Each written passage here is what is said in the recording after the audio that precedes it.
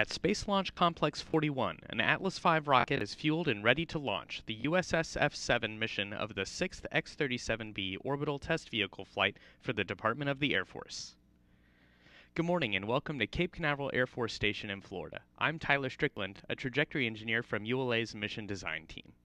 Produced in ULA's 1.6 million square foot factory in Decatur, Alabama, the 501 is comprised of a common core booster powered by an RD-180 engine and a Centaur second stage powered by an Aerojet Rocketdyne RL-10C1 engine.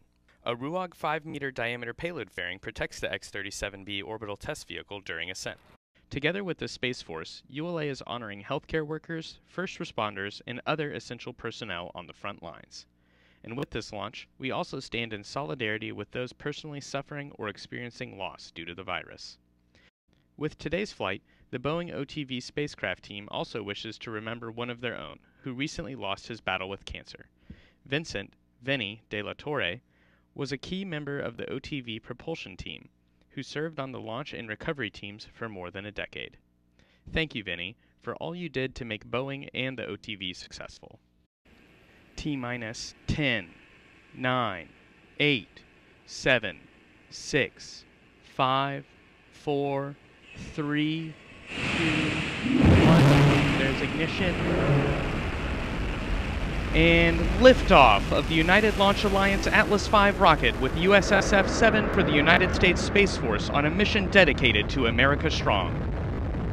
Good.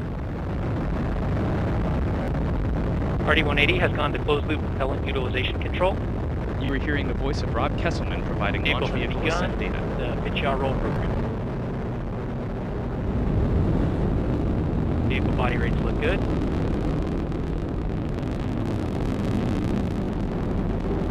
Now, 35 seconds into flight. Atlas is now just under 1 mile in altitude, traveling at 900 miles per hour.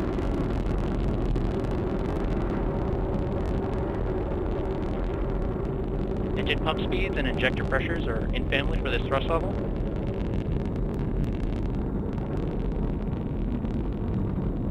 The vehicle has now completed the pitch yaw roll program.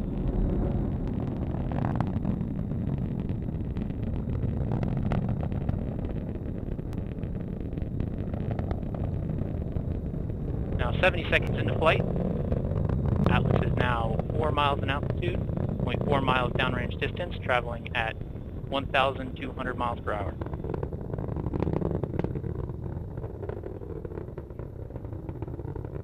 Vehicle has passed Mach 1. Vehicle is now passing through maximum dynamic pressure, max Q.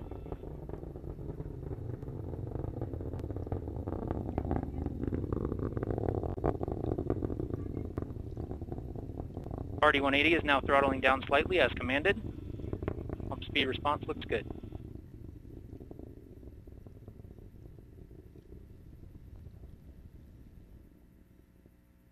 Now 115 seconds into flight.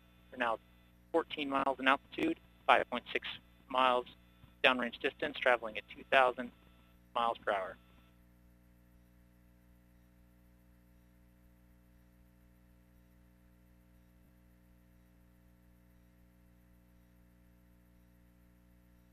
Vehicle has now begun closed-loop steering. The vehicle is now half the weight it was at liftoff, burning propellant at a rate of more than 2,600 pounds per second. Approximately 2 minutes remaining in the Atlas booster phase of flight.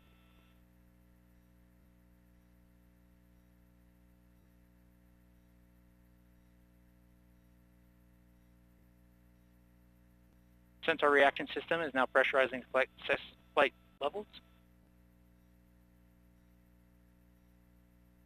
Atlas is now throttling to maintain 2.5 G acceleration limit.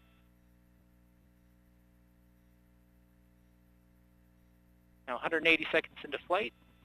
Vehicle is 44 miles in altitude, 40 miles downrange distance, traveling at 4,500 miles per hour.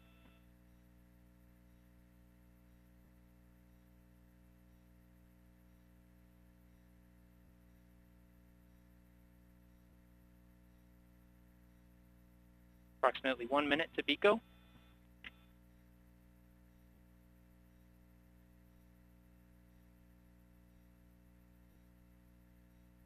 Standing by for payload fairing jettison. With indication of payload fairing jettison. And Centaur forward load reactor has also jettisoned successfully. Atlas is now throttling up to a 4.6 G acceleration limit.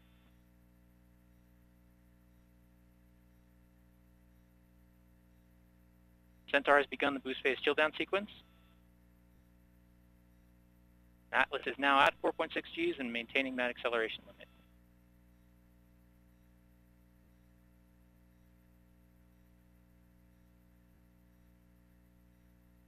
EU has gone to closed loop control. Boost phase chill down is complete. We have BECO, booster engine cutoff. Standing by for stage separation. Stage set, we have successful stage separation. Restart on the RL-10.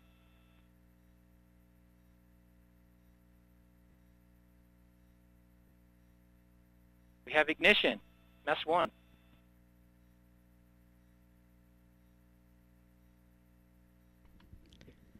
Centaur has now begun the first of 2 RL-10 burns.